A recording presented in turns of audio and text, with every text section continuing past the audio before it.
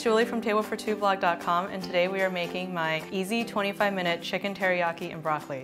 This is the perfect, quick weeknight meal for when you are craving takeout but don't necessarily want to wait. There's a quick marinade, and then everything goes into one skillet on the stove top.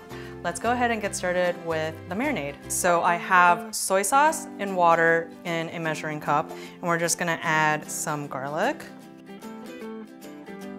Then we've got the rice wine vinegar, we've got brown sugar, careful for splashing, and cornstarch. This will be the thickener for the sauce. All right, and carefully whisk it all together. This is pretty full. Now we can bring our chicken, our broccoli, and the marinade, and we can head to the stove and put it all together.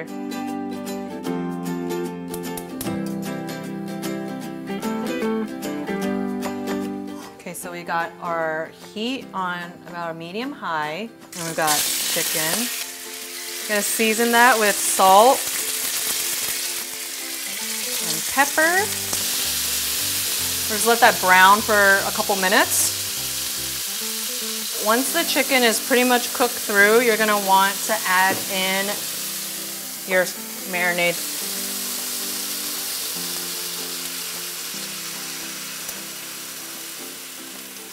So this looks like a lot of sauce. It's not. It's gonna thicken up and be perfect. And then at this point, when the edges are getting darker and everything looks like it's thickening, you can add in your broccoli.